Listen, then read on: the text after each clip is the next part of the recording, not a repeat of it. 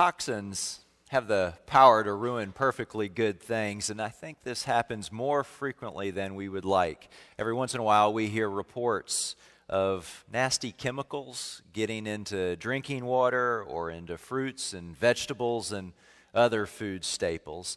And if consumed, people can get seriously ill, or worse, in some cases, people die from it. Now, toxins should be avoided because they are harmful to us, and they can even get into our religion, though it's not chemicals, it's more like beliefs and behaviors. Now, this makes for a toxic faith. And a toxic faith is dangerous because it leads people to act in destructive ways and in ways that turn people off from the ministry that the church has to offer. Now, most of us can probably picture in our minds a number of different beliefs and behaviors that can turn religion into something toxic. Now, gossip and hatred do the job pretty well, but so do lots of other things, including being self-righteous and acting judgmental. Jesus tells a parable about this very thing. He tells a story about a religious person who is struggling with being self-righteous and judgmental. And yet that person doesn't even know he has a problem. Now, Jesus tells us in this story that one day two men went to the temple to pray. One was a Pharisee, and the other was a tax collector. Seeing people praying at the temple was a common sight in the first century. Quite often, people would go there to pray privately at any time of the day. They would pray for family or friends or for their jobs or anything that was going on in their lives. People would also go to the temple to pray for corporate prayer, which happened 3 times a day. Now, it's not clear if the Pharisee and the tax collector were at the temple for corporate prayer or if they were there on their own and just happened to be there at the same time. But of course, they are there for the same reason. They're there to pray. And yet when they pray, they approach God in completely different ways. When the Pharisee prays, he steps away from the crowd in order to maintain his purity before God. And then he rattles off a long list of all his religious accomplishments. He says, God, I thank you that I'm not like other people, thieves, rogues, adulterers, or even like this tax collector. And then he goes on to say, I fast twice a week. I give away 1/10 of all my income. He is proud of the fact that he does everything right by obeying all the religious rules. And in terms of keeping God's commandments, he is well above the average. And then there's the tax collector. When the tax collector prays, he bows his head, beats his breast, and he says, God, be merciful to me, a sinner. Now, he's so ashamed that he can't even lift his hands up and look towards the heavens as people would commonly pray in the first century. He doesn't boast about any of his accomplishments, and he doesn't make up any excuses for his behavior either. All he does is ask for God's mercy. Now, as we study this passage, I would caution us to not make any assumptions about either the Pharisee or the tax collector. And one assumption that we may want to make is that one person is good and the other is bad. Now, in Jesus' day, people would have assumed that the Pharisee was a goody two-shoes who never did anything wrong, and that the tax collector was as dirty as they come. But the Scripture doesn't make those kinds of statements about either one. Of course, the Pharisee did lots of good things. He takes his faith seriously. He fasts. He gives away 1/10 of his income. But as we saw in the Scripture reading, he also has an attitude problem. He thinks he's better than other people. And then there's the tax collector. He certainly did a lot of bad things. We know from historical records that tax collectors were abusive, and they used a variety of unjust practices to get their work done. They were known for behaving badly. They were known for behaving in ways that are contrary to the ways of God.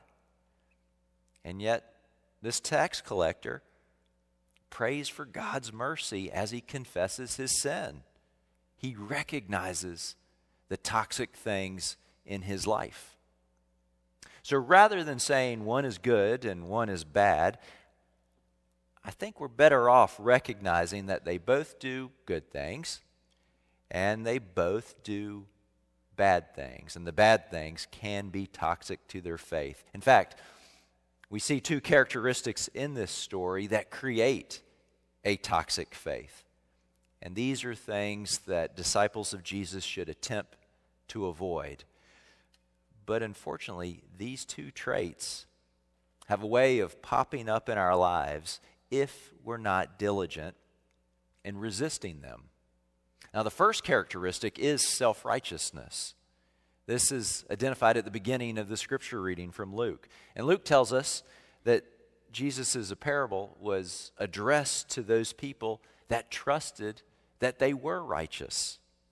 And as Jesus tells this story, we see that the Pharisee felt superior to all other people around him, especially those sinners that he named, thieves, adulterers, and tax collectors.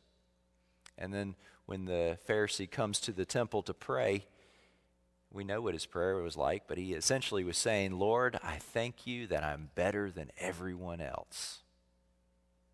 It's an arrogant prayer. It's a self-righteous prayer. He believes that he is superior from everyone else. And it's that kind of attitude that will infect and contaminate a perfectly good faith. Now, a second characteristic of a toxic faith that we see in this scripture passage is a judgmental spirit. In the opening words of our passage, Luke speaks of people who look down on everybody else. That's the crowd that had gathered to hear Jesus teach.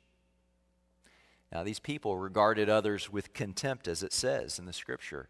And the Pharisee embodies this. He looked down on a bunch of different people, including that tax collector. And that tax collector had simply come to the temple seeking God's presence, seeking God's mercy. Now, judging others will contaminate a good faith. And sadly, there are many Christians who seem to live with a condemning and judgmental spirit. This is destructive because it turns people off from the good things that the church has to offer. And different studies have shown that one of the main reasons unchurched people avoid going to church is that they feel it's a judgmental place. Now, this scripture from Luke teaches us that disciples avoid judging other people. And instead of judging, we ought to just leave that to God. That's God's work. And that certainly is one of the major themes that we see in Jesus' ministry. He constantly told his disciples to avoid doing this. And a good example of it can be found in the Sermon on the Mount. In Matthew chapter 7, Jesus has this to say. He says, "Do not judge so that you may not be judged. For with the judgment you make, you will be judged. And the measure you give will be the measure you get. Why do you see the speck in your neighbor's eye, but do not notice the log in your own eye? Or how can you say to your neighbor, let me take the speck out of your own eye, while the log is in your own? You hypocrite. First take the log out of your eye, and then you will see clearly to take the speck out of your neighbor's eye." Jesus is teaching us that being judgmental has no place in the life of a disciple. Instead of looking down on others and acting arrogant and self-righteous, Jesus calls us to live with humility. He wants us to act more like the tax collector who saw himself as a sinner. And he prayed for God's mercy. And in the end, Jesus says the tax collector went down to his home justified. And then Jesus drives home this message by saying, for all who exalt themselves will be humbled, but all who humble themselves will be exalted. The tax collector saw what was toxic in his own life, and he worked to change things. He restored his relationship with God by asking for forgiveness, while the Pharisee moved further away from God by boasting of his own righteousness. This parable reminds us that we all need to give careful attention to the way we live and to not overlook the little things. If we don't do this, minor mistakes and little attitudes can get out of control. They can become toxic to our faith and even to our relationships. And this is what being judgmental can do. Now, I think there's several steps that we can take to avoid living with a self-righteous and judgmental spirit. And the first thing we can do is to look for the image of God in other people. Now, if you go to the state fair in a couple weeks, you'll see all kinds of people there. People of different skin colors, people with different hairstyles, different sense of fashion, and so forth. Some of these differences may cause you to take a step back and think that you don't want to associate with them. But these differences are all superficial. These differences really don't reflect the true nature of a person. The truth about a crowd of people is that they are all children of God. They're all created in the image and the likeness of God. And that's what we ought to be looking for. Instead of judging people, try to see God and God's Spirit in them. Another important thing that we can do is to be intentional in sharing grace and mercy with others. And I think we sometimes are quick to judge others and are pretty gentle on ourselves. Think of the times when you've been in a line in the store, and when you finally get up to the cashier, the clerk messes up your purchase in some way and has to call the store manager, and that only takes a lot more time. You can feel your blood pressure rising, can't you? And then when you finally start talking to the cashier, you say, "Can't you get this right?" Now, we can be quick to judge others, but slow to judge ourselves. We go easy on ourselves. We give ourselves grace because we know how hard it is to work and do our jobs when we're tired or we're sick or we're preoccupied with some sort of personal problem that's going on in our lives. But we may not extend that same grace to the store clerk. All we see in that person is what's wrong. And in that sense, we act like the Pharisee in the parable. Now, one other important step that we can take to avoid self-righteous and judgmental behavior is to pray and to confess our own sins. Now, I think one way to do this is to measure ourselves against the 7 deadly sins. You know what those 7 are? It's lust, gluttony, greed, sloth, wrath, envy, and pride. That's a pretty comprehensive list of sins. And I think as we look at that list and compare ourselves to it, we can see where we actually struggle. And as we see where we struggle, we can then begin to acknowledge our own sins and the toxic things in our lives. And that helps us realize that we need forgiveness as much as anybody else. And that equips us to be more empathetic. And when we're more empathetic, we're less likely to judge. Now, judging others is destructive. It's a destructive force in our lives and in our faith. And so we need to resist it. And I want to encourage you to keep this in your prayers and try your very best to see other people for who they are, not who you think they are. Next time you're in a store waiting in a long line, try to engage the store clerk. Now, you don't have to invite them to coffee or anything like that, but just look at that person's face and remember that that person exists outside of that store. That clerk is somebody's daughter, maybe somebody's wife. Perhaps she's a mother.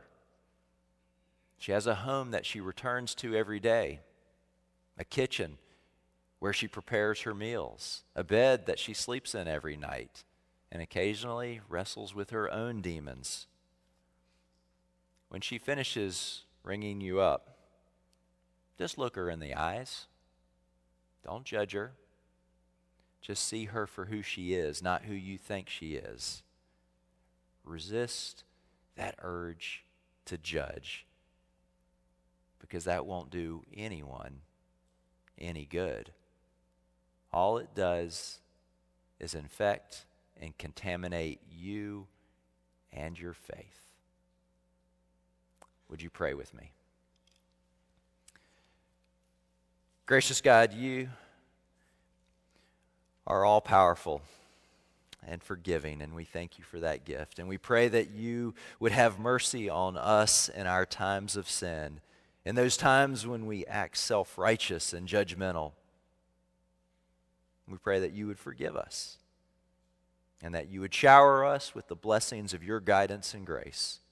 Strengthen us to move forward in life by living with joy and gratitude and mercy and grace, so that others may share in the blessings that you offer. Use us, Lord, to share good news with our world, the good news of Jesus Christ, who forgives all and loves all. And it is in his name that we pray. Amen. In just a moment, we'll sing our hymn of invitation. It's hymn number 390. As we sing, I'll be standing at the front of the sanctuary. If you would like to receive prayer, I'm happy to pray with you during this time. Or if you have a decision that you would like to share with our church family, I invite you to come and share that news with us. It is a time to make decisions about faith and following Jesus, or even uniting with the church in membership. But let's stand now and sing together hymn number 390, We Are Called to Be God's People.